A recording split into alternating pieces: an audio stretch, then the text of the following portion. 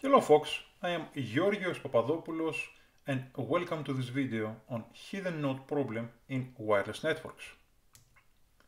As we saw in our previous videos, the original CSMA MAC protocol, the sense before transmit or listen before talk, improves the performance of a wireless network when compared against the Aloha MAC protocols by reducing the probability of a collision.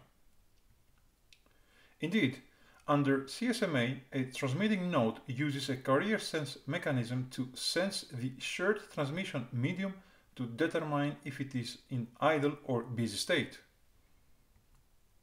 If the medium is busy, then the node waits for the transmission in progress to end before initiating its own transmission. When the shared channel becomes idle, the node starts its own frame transmission. However, even though the CSMA MAC protocol reduces the probability of a collision, it cannot eliminate it. Now, there are a few scenarios that might cause a collision in CSMA, and one of them is called the hidden node problem.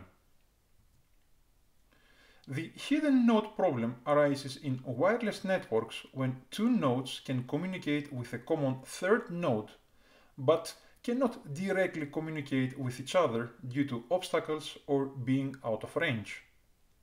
This may result in collisions at the third node if both nodes transmit simultaneously. Now, let us dive deeper to better understand it.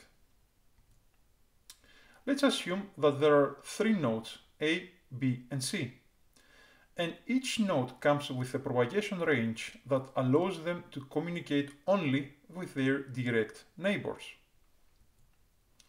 More specifically, node A can communicate only with node B. Node C can also communicate only with node B. And finally, the node B may communicate both with nodes A and C.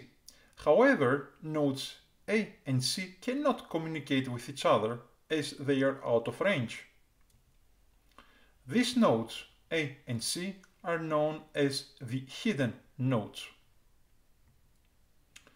The problem is when nodes A and C perform the carrier sense mechanism of CSMA simultaneously to detect that the shared channel is idle and start to transmit frames to the common destination node B.